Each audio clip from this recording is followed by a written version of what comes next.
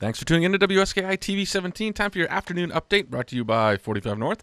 Find them tonight in the Sugarloaf Mountain Hotel for some great après as well as dinner. And you can find this much more at WSKITV.com on all your internet devices. Well, for the day on Wednesday, we're looking at some snow showers, some PM snow squalls. Could pick up a couple inches of accumulation. We'll see summer temperatures warming up, 18 to 22, with a noticeable breeze up there from the south-southwest and west-southwest, and base temperatures warming up to 28 to 32. So we'll be very comfortable out there on the day on Wednesday, with possibly some new snow. So get out there and enjoy it. Increasing clouds for the day on Thursday. Temperatures cool right back down, though. 6 to -2 at the summit with a very, very light northwest wind. And base temperatures 2 to 6 degrees with winds only from the northwest, 15 to 25 miles an hour. So not too bad out there. For Friday, see a chance of some light snow. 19 will do it for your high, 13 for your low. Could pick up a few inches overnight Friday into Saturday, where we'll see cloudy skies with temperatures still pretty low out there, right around the 0 mark, and snow likely for the day on Sunday. So something to get excited about there. Looks like it'll be a big one. 16 will do it for your high on Sunday. Wednesday, January 15th, 144 trails to ski and ride on, 10 lifts getting you those runs, 46 trails on the groomers list tonight, packed, powder, and machine groomed. Be sure to make your plans for Burnt Mountain cat skiing if there is space available. Be sure to call as soon as you can to make plans for the Martin Luther King weekend. Snubber, Sawduster, and Skidway, those 3 lifts move you around the base area at 8:30. At 9 o'clock, the Mooscalator gets you up and down the Birches Slope. If you're just learning to ski or ride, check that out. Double Runner East gets you a little higher on the hill for some nice groomed out easy runs down Boardwalk, Lower Winters Way, as well as Lower Narrow Gauge.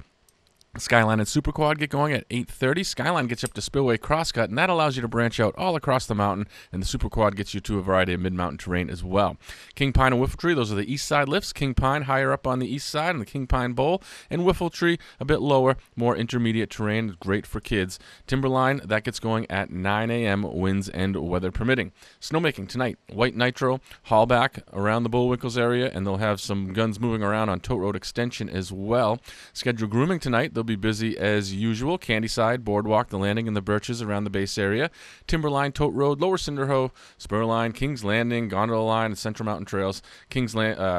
Competition Hill, Narrow Gauge, Lower Spillway, Sluice, as well as Haywire should all be groomed out and have some great corduroy on them on Wednesday morning. Haulback and Ramdown higher up on the east side, and then lower on the east side, Two-Haul, Whiffletree, Slasher, Upper Pole Line, Rollway, and Lombard Crosscut. They should get Windrow as well over on the west side of the mountain, and all the terrain parks will get a nice smooth out as well. Fat bike rentals available at the Sugarloaf Outdoor Center, as well as cross-country skis, snowshoes, ice skates. They've got something for everyone there, so be sure to check that out. The fat bike trails across the street off of the narrow gauge pathway are starting to firm up and get better as some tires are on the snow, but just be advised if you are sinking in more than an inch on the tread to please stay off. Also, Friday, January 18th, noon to 5 p.m. at the Sugarloaf Mountain Hotel is the blood drive, so you can sign up online. Check that out. It's a great cause, so please take advantage. Win free stuff. Grand prize, full-day snowmobile rental from Flagstaff Snowmobile Rentals right up in Stratton. It's over a $300 value, so be sure to tune in to win for that. And we've also got a bunch of other great prizes to give away as well. That'll go on all weekend long, so be sure to tune in. WSKITV.com, that's our website. You can find this latest local forecast. Lots of videos of things to do to keep you busy and informed here in the main High Peaks region, as well as our live quad cam. So be sure to check that out, and check us out on Instagram, Facebook, as well as Twitter.